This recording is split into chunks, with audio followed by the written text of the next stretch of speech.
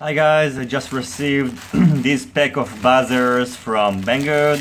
They come in 5 pieces denomination, but I bought 15 because I think that it's always good to have spare, and 5 of them cost about $1.6, so I think it's not bad. Now these buzzers, as you can see, come just like that without any wire. Let's remove this sticker, and they weigh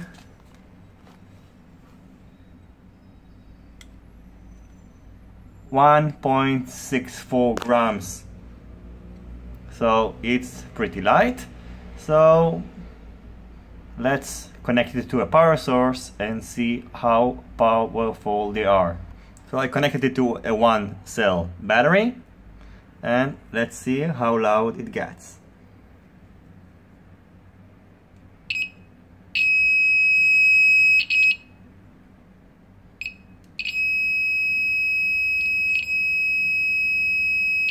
So I'm not sure how many decibels it is, but it's pretty loud.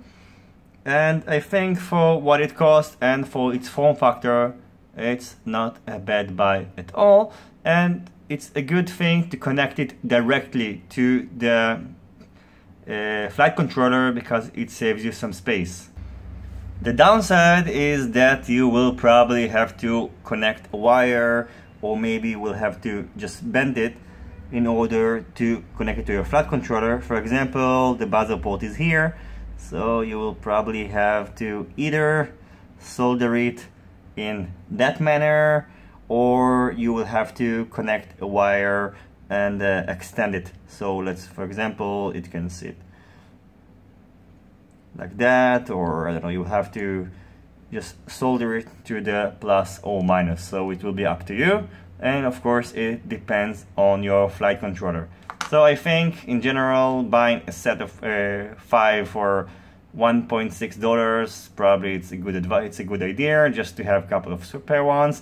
And in general I really recommend you to put buzzers on your flight controller, because sometimes your quad is small and these kind of quads falling in the grass can get lost pretty easily. So you just turn on a switch in your transmitter, it starts beeping, and you will hopefully find it pretty quickly.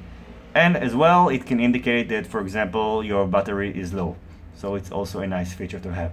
So thank you for watching this video. I hope you enjoyed it, and I will put the link in the description. Goodbye.